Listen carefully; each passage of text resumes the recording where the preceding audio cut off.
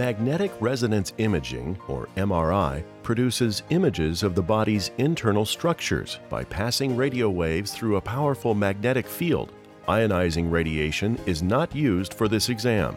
Since you will be positioned within a large, strong magnet, you must remove all loose metal objects, including all body piercings. Please bring prior imaging studies and any other pertinent history to your appointment. Also, let your technologist know if you have any tattoos on your body. You may be asked to change into a gown so you are metal-free for your exam.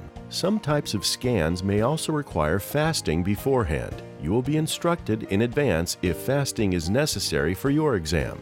If your MRI scan has been scheduled with sedation or anesthesia, you will be asked to arrive earlier. Do not take prescribed sedation medications until after paperwork has been filled out, and you are instructed to do so by the technologist.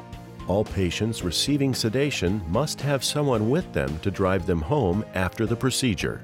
During your MRI scan, you will lie comfortably on your back on a table that is moved inside a large magnet.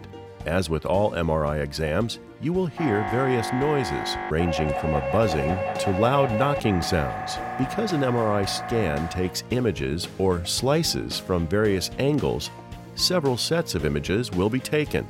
Each set will vary in length of time, and the technologist will inform you before the scanning noise begins.